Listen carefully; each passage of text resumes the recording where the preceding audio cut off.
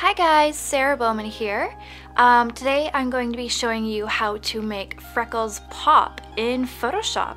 I have already made my main adjustments, so the first thing that you'll want to do is duplicate that layer, and then we're going to add an adjustment layer, which will be the black and white one.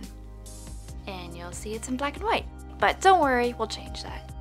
Let's select that as well as the duplicate layer that you created, and we're going to put them into a folder together.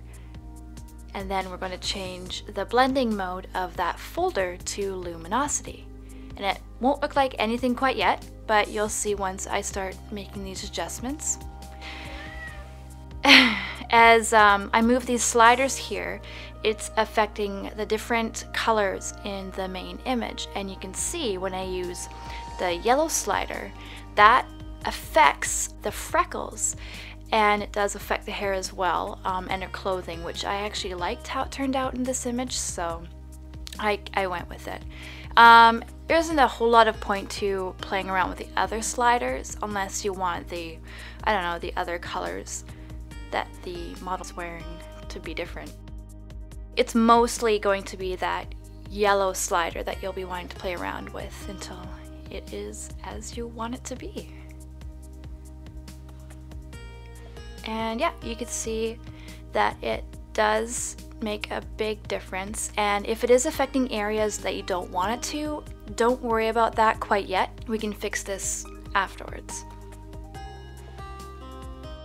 So there's the main image, and then adjustments, retouching, and then the luminosity layer with the black and white to make the freckles pop.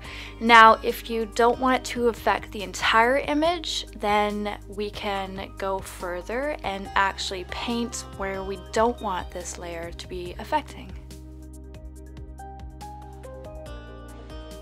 So we're going to create a layer mask on the folder that has the duplicate layer and the black and white layer.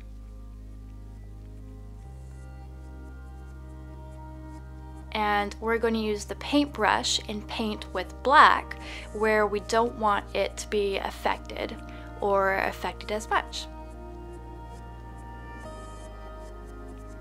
And you can go close and see if there's any other areas that you don't want to be quite as stark. But I was pretty happy with the areas that were affected overall, so I didn't really change it that much.